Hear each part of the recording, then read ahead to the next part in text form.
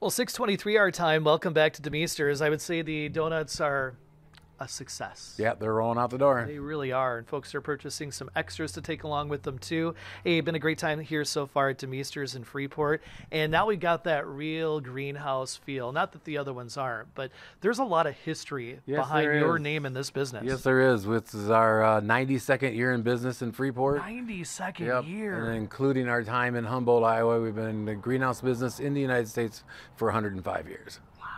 Wow. And family roots take you back over to England too, right? Yep. My great-great-grandfather was the head gardener in Hazelwood Castle in England. So it goes back a long ways. So. Yes, it really does. Well, hey, let's have a quick look at our forecast details. We'll talk more about all the beauty you see here at DeMeester's. Temperatures today starting off in the mid-40s. We've actually had a spit or two of some light rain. Some of us might encounter that, but not going to be a big deal for us this morning. We saw earlier beautiful sunrise, getting a little bit of cloud cover right now, but we'll thin those clouds out. Now tonight there is a chance we could see a shower or a storm. Window of opportunity for that would be maybe 8 o'clock through about the 9, 10, 11 o'clock hour. And as soon as that moves through, we clear out and go on to see plenty of sunshine for Saturday.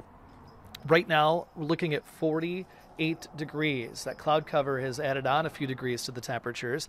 They're going to go on to see highs today again in the upper 60 range, up from the mid and upper 50s we had yesterday. It was a chilly Thursday.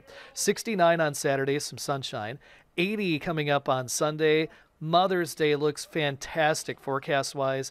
There's a chance of showers and storms into Mother's Day night. Scattered shower storm threat on Monday, 72. 68 on Tuesday, and then mid-70s Wednesday, Thursday next week. Got some scattered shower potential.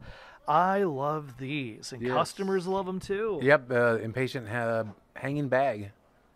Perfect. Shade plant. Takes quite a bit of water to get them all set to go. Yes, it does. Yep, you have to water from the top about 5 times in a row to get the bottom one completely wet. So let's run through the specials again. Every greenhouse that we've been in this morning, you got 13 of them total. You are talking about these hanging flower baskets, and there's a ton of those. Give us the deals again. Just a great big variety of everything. So it's hanging baskets and patio pots. Buy one, the second one's half price of equal or lesser value.